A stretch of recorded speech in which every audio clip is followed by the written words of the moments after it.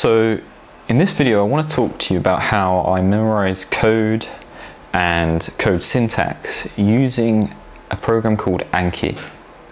Anki is a program that is a flashcard manager, and it kind of has this inbuilt algorithm for spaced repetition.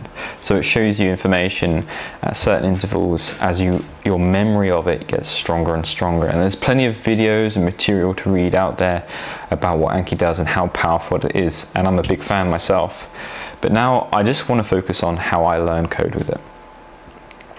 You might be thinking, why bother memorizing code when you can look it up? And I think you can use the same parallel can be used with learning any language, you know, Spanish, French, English. Yes, you can look it up in a dictionary or look some stuff online, but it ruins your fluency. It breaks up your conversation, your flow, and makes it a very stop-starty and frustrating experience. Whereas if you're fluent and you have these kind of basic fundamentals memorized, it becomes fluent, it becomes really easy. And you know, when you're focusing on code specifically, you don't want to be breaking up your focus, looking up how to sort a column in ascending order. You want to be using your focus to solve the complex problem at hand. You want to be able to write fluently and free up your mental capacity to focus on those problems. First part is the setup. The first thing you'll want to do is install Anki, and now I recommend installing it on your desktop, whether that's Windows or Mac. You can install on both via the ankiweb.net website. You can also have this application installed on your iPhone or an Android phone, but in terms of this setup step, I recommend doing it on the desktop because there's much more functionality for editing and creating. But once you're there, reviewing on your phone is amazing. So I recommend getting both. The second part of the setup, once you've installed Anki, you will open it up and it will look broadly like this, although with less decks. And I want to talk through this programming deck that I've created.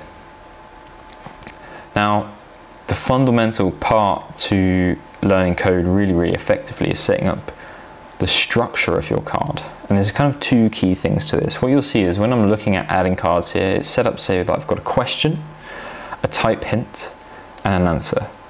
And the way you kind of set those things up, they're fields. So you can click this customize field thing, rename them, add more fields, reorder them, and so on. So you could create the same structure I've got here. Once you've done that, you then want to edit the card setup. And now this does look overwhelming for some people. You can easily copy and paste that into your own template so you don't have to think about it, but I'll quickly talk through what it's doing. You've got 3 boxes here, and it's basically a series of HTML and CSS to style and structure your cards. And you've got one for the front card, and it gives you a little preview of what that might look like.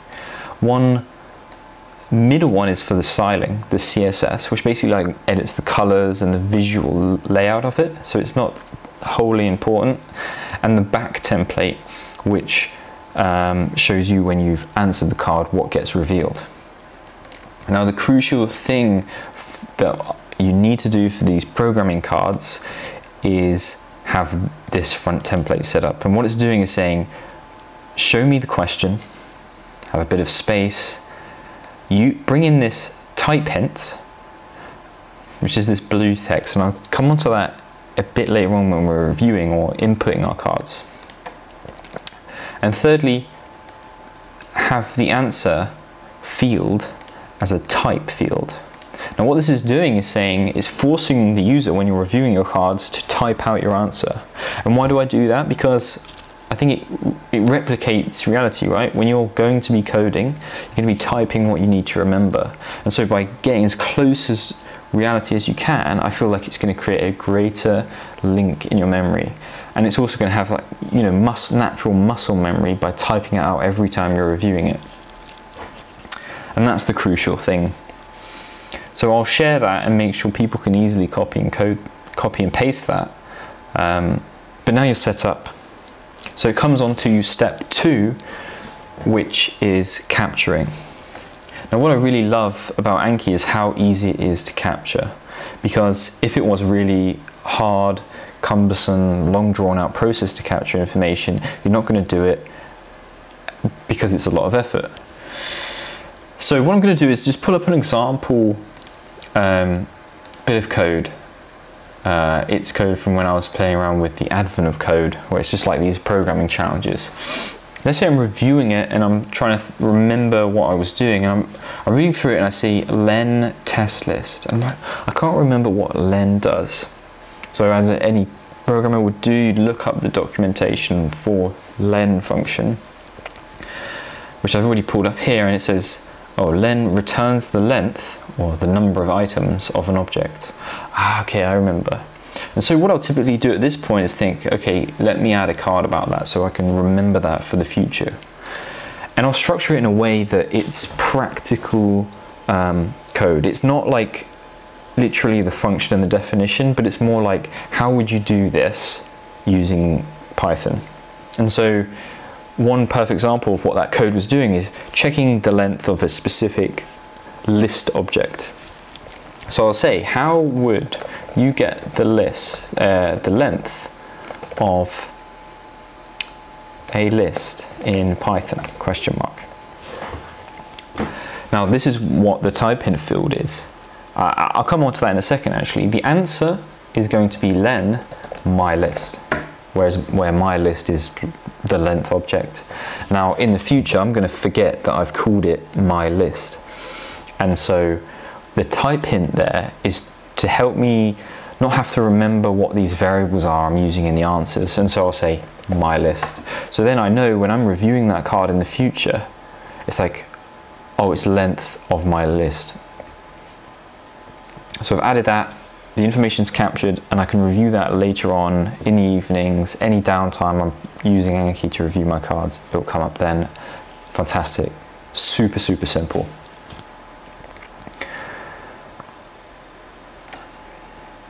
Now part 3 is about reviewing your cards. So it's really, really easy. While we're here, I'll press study now and you'll see a couple of cards. I was learning really basic C# last week. So it's how do you print hello world in C#. And so I'll type it, I'll say, I think it's console.writeLine hello world. Now the really cool thing about this typing structure is it like has this green for where you've got it right and the red for where you've got it wrong. And you'll see here I've put a lowercase c instead of an uppercase, which I believe will matter in C#. And so what I'm going to do is just say, do this again. Okay, in C#, how do you capture user input in the console? Again, now I'm going to learn from my mistake because it's console with the capital C. Dot read line, I think it's that. Fantastic, I got it right. So I'll say good. Now here's an example using the type hints. So in Python, how do you sort a pandas data frame by a column? And you can see here that common shorthand, data frame, I've referred to as df, and col as the column.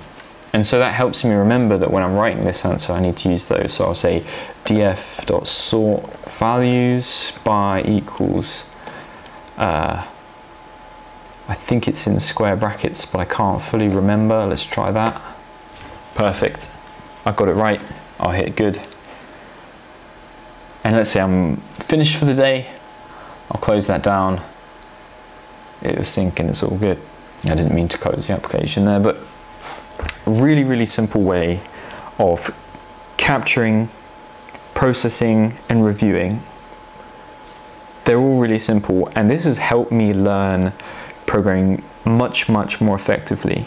This is something I've been doing for the last couple of months in a new role as a data scientist, and I found it really, really helpful to kind of grasp the fundamentals and focus on new, more complex things, and I can write more fluently. And I really recommend it for anyone out there learning coding and programming as a way to not have to think about looking up and just focus on the concepts, the theory, the structure, rather than how do I do X, Y, Z. If you found this video helpful in any way, I really hope you can give it a like and maybe subscribe to my channel where I talk about all things data, tech and productivity.